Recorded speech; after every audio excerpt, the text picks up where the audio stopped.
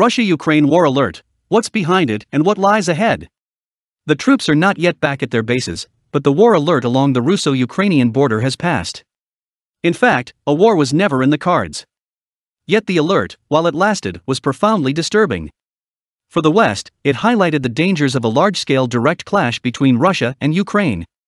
For Russia, which heretofore has dismissed the Donbas conflict as a civil war in Ukraine, it opened up the prospect of having to wage a real war against a large neighboring country. And for Ukraine, such a war might have been existential. With the threat of war receding, it is important not to waste this dangerous experience, and instead to draw conclusions from it.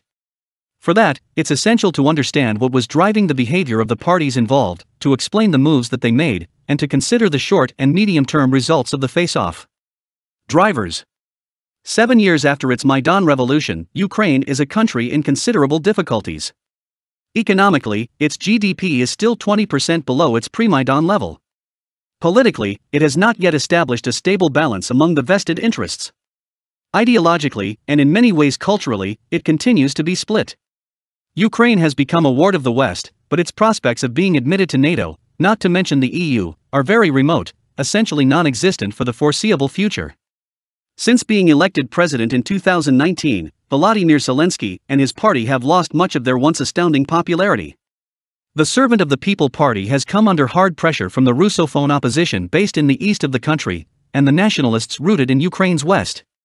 7 years after the start of its confrontation with the United States, Russia is bracing itself for even more pressure from Washington.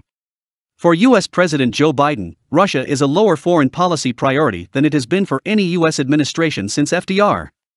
Biden talks tough, imposes sanctions, and is going after Russian interests such as the Nord Stream 2 pipeline. Russia's relations with Europe are worse than they have ever been since the days of Mikhail Gorbachev. The special relationship with Germany is no more.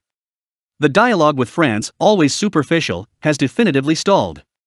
At the same time, coordination between US and European policies on Russia has substantially increased under Biden.